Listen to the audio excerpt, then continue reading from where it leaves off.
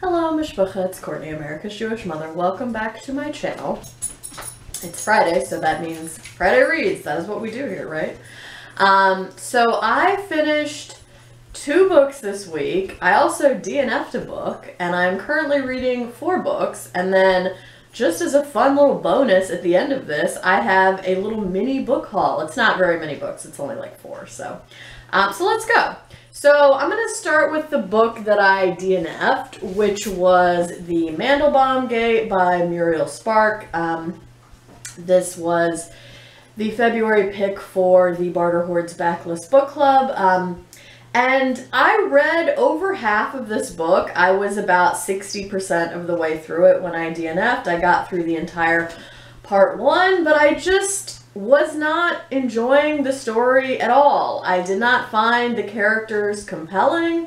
I was not entertained by the story. This is supposed to be a sort of thriller in a sense, but there's nothing thrilling about it. It literally says on the back, an adventure of espionage and abduction from pilgrimage to flight. Yeah, not exciting.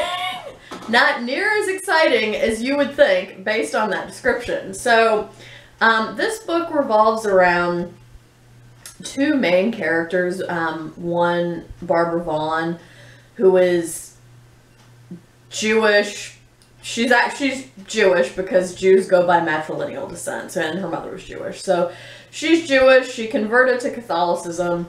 And she's visiting Israel, and she wants to go into Jordan, but if they find out that she's actually Jewish, they're gonna think that she's a spy, and she's gonna, you know, maybe be taken into custody or something like that. So she's the main character, and then the other main character is this guy named Freddie. I don't even remember his last name. Hamilton, maybe? Freddie something. So both of them are British. And yeah, it's just, they're, like, neither of them has any personality. And I just feel like, with the exception of the fact that Barbara is a woman and Freddie is a man, and Barbara seems more interested in sex and relationships than Freddie does. Otherwise, I would say they're basically the same person. So yeah, I just didn't find either of them particularly compelling as characters, and yeah, I'm not excited. I was not excited about the plot of this either. And so yeah, I decided that I would just not finish it instead of slogging through 150 more pages of something that I was not enjoying, because this is not exactly a short book. It's close to 400 pages. And yeah, so DNF and on to hopefully better books. So a book that I finished this week but can't really say anything about is Catherine Cho's memoir Inferno, which is about her experience with postpartum psychosis. I read this for the Octafinals round of the BookTube prize. I have recorded my thoughts about it elsewhere, so that will go up once the quarterfinals round is underway, but I can't say anything else about it now except for the fact that I read Inferno. So the other book I finished this week was Akwaeke Emezi's The Death of Vivek Oji. I read this for Scott and Nell from Gunpowder Fiction and Plots Read Under the Bed book group, and I quite enjoyed this. I ended up giving this book 4 stars. I had never read anything by Emezi before I read this book, but I'm now interested in going back and picking up their first novel, Freshwater, at some point. So The Death of Vivek Oji pretty much centers around what you would expect given the title. So at the very beginning, you find out that Vivek Oji has died, and then it sort of traces people involved in Vivek's life and how Vivek ended up dying. And I will say that it did have kind of a twist that I didn't see coming, and there were parts of it that were quite emotionally moving and powerful. I did think, and also the writing is very nice. I think Emezi has a real talent for creating tension in a scene. like, basically there's a scene between Vivek and another character where, you know, for a while I was thinking, God, it feels like there's this sexual tension building, and then that's what happened, right? But, you know, Emezi does that without, you know, without being obvious about it, but I think it's a real talent that Emezi is able to create a sense of sexual tension without having either of the characters, you know, sort of actively thinking about their attraction to each other or anything like that. So I thought the writing was quite good in that respect. I did think there were too many characters. So this was about, I think, 175 pages on ebook. So it's basically a novella, or yeah. So I'm just gonna call it a novella because it's not, you know, it's not really, it's not a super long read. But yeah, for something that was that short, I just felt like there were too many characters to keep track of, and some people I understood why they were there, and other people I feel like could have been, you know, cut from the story without losing a lot, especially because it is such a short amount of space, and you do kind of want to have like a tighter focus on the main people and events that occur. But yeah, otherwise I thought it was really good, and again, I will look forward to picking up Emezi's Freshwater to read at some point. So yes, 4 stars.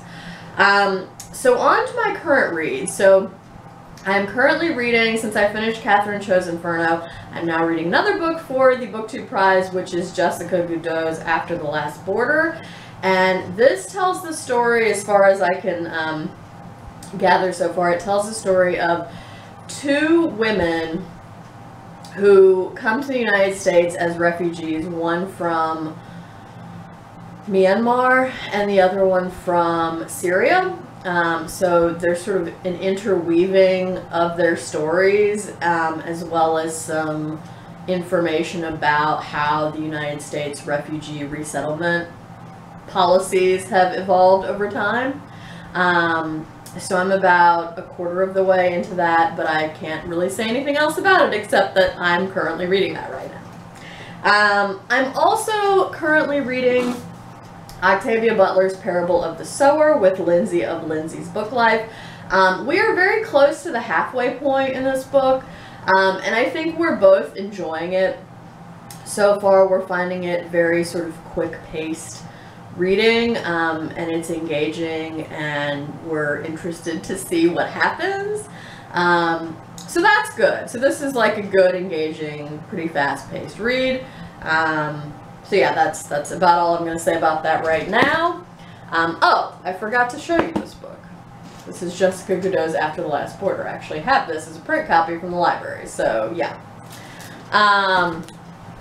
Also, still buddy reading Moby-Dick with Melissa of Fully Booked. We are over the halfway point in Moby-Dick, so that's very exciting. So I think we're on schedule to finish this by probably the end of March. So still enjoying that.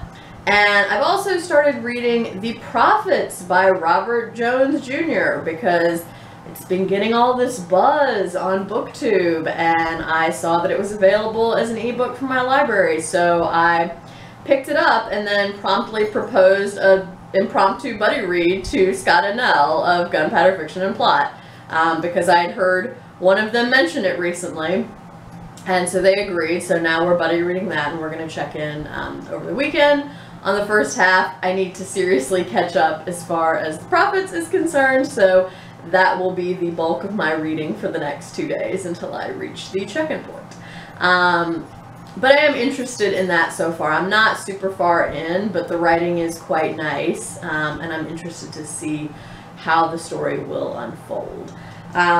So that's everything that I finished this week, or I'm currently reading. I was originally going to pick up River Solomon's The Deep, but when I saw that The Prophets was available, I decided that I would rather read that instead. And I'm still interested in reading The Deep at some point, but it's going to be later this year as opposed to, you know, sometime in the next week or two. Okay, so on to the book haul portion of this. So I have 4 books to show you. So one of them was a direct recommendation from Hannah at Hannah's Books, which is With Roots in Heaven, One Woman's Passionate Journey into the Heart of Her Faith by Rabbi Tirzah Firestone. So Hannah talked about 2 books. Sorry, that's Char on the background with her tiger ball. Hannah talked recently in one of her videos about 2 Jewish feminist books, and you know, as soon as I heard Jewish feminist, obviously my ears perked right up.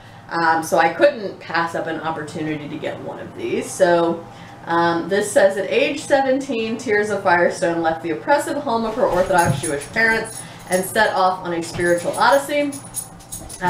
This is an account of her evolution from a rebellious young seeker to a renegade rabbi. And I want to say she's a rabbi in renewal Judaism, maybe. I could be wrong about that, but I guess we'll see whenever I actually pick this up to read it. So yeah, definitely excited to get to this at some point. I don't know when exactly I'll get to it, but hopefully later this year. I also bought W.G. Sebald's Austerlitz, which I'm hoping to do as a buddy read with Mark Nash at some point in the second half of the year. I've never read anything by Sebald before, but I've heard high praise from several people, so I'm excited to read this. Sorry, again, that's Char with the tiger ball. This says, Austerlitz is the story of a man's search for the answer to his life's central riddle. A small child when he comes to England on a kinder transport in the summer of 1939. Jacques Austerlitz is told nothing of his real family by the Welsh Methodist minister and his wife who raised him. When he is a much older man, fleeting memories return to him, and obeying an instinct he only dimly understands, Austerlitz follows their trail back to the world he left behind half a century before. There, faced with the void at the heart of 20th century Europe, he struggles to rescue his heritage from oblivion. So yes, that definitely sounds interesting. And looking forward to reading this, hopefully in the second half of this year with Mark. Next book I got is Genderqueer by Maia Kobabe. This is a graphic memoir. I've heard both Greg of Supposedly Fun and Lindsay of Lindsay's Book Life talk about this book. And since I feel like reading trans and non-binary authors is sort of a blind spot in my own reading, I'm attempting to remedy that slightly this year. So I bought this to learn more about the experience of non-binary people. So this says, in Genderqueer, Maia Kobabe has crafted an intensely cathartic autobiography about Ear path to identifying as non-binary and asexual, and coming out to Ear family and society. By addressing questions about gender identity, what it means, and how to think about it, the story also doubles as a much-needed, useful, and touching guide. So yes, definitely looking forward to getting to this at some point. I think I might save this for summertime. We'll see, but I'll definitely get to it at some point later this year. And then the last book I hauled is Dostoyevsky's The Idiot, translated by Richard Pevear and Larissa Volokhonsky. So I've heard Steve Donahue talk before about Russian translations of Russian classics, and I know he does not care for Pevear and Volokhonsky's particular translation style. Respectfully, I disagree. I quite like Pevear and Volokhonsky. And, you know, if I pick up a translation of a Russian classic, I'm probably going to go for them before I pick up anybody else. I have also read a translation of Crime and Punishment by David Macduff that I quite liked. But I really love Pevear and Volokhonsky's translation of Anna Karenina especially. So, yeah. So, and this book, I have not managed to get to Dostoyevsky's The Brothers Karamazov yet. One day I'm hoping to get to it, but The Idiot, although it is lengthy, is not quite as intimidating as The Brothers K, so I'm hoping to get to this at some point later this year.